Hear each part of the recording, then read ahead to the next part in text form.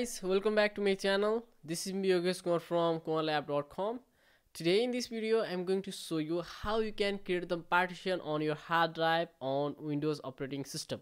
So a newly buy laptop or hard drive has a single partition. It holds everything including operating system, your personal data, installation file and more. Normally people don't want to make partition. It may be any reasons. Either they don't know how to create it, or just they are ignoring it because they don't know the any benefits of doing this. So it has many benefits.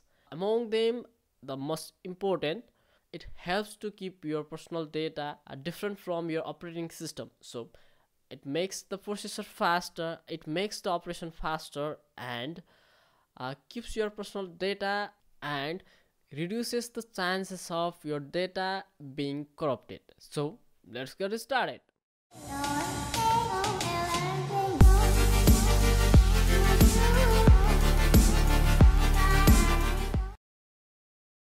Okay, first of all go to search and type disk. Here you can see create and format hard disk option. Just click here. Okay, disk management panel has opened. You can see here I have already 3 drives here, A, B and C. And C, in C I have 529 GB space available, so I want to make the partition of it. Okay, for that just right click and click shrink volume. Okay, wait for some time. This querying volume for available shrink space. Okay, it is showing the available, the shrinkable volume is 310 GB. Okay, so I want to make the partition of 300 GB here.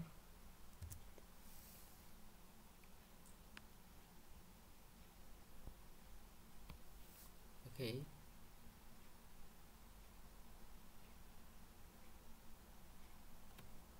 GB.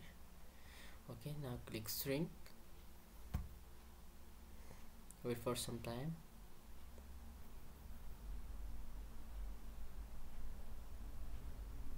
Okay guys, you can see here I have created the 292.97 GB unallocated partition.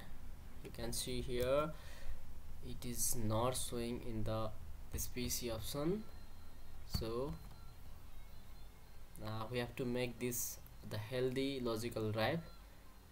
So just for that, just click right, click new simple volume, just click next, just left it default, click next. Here you can assign the folder drive later. I have already assigned A, B and C, so I'm assigning D later here and clicking next. Okay, select format this folder option, left default.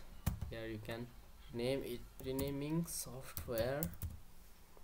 Okay, now click next. The process is almost completed, so you have to click finish.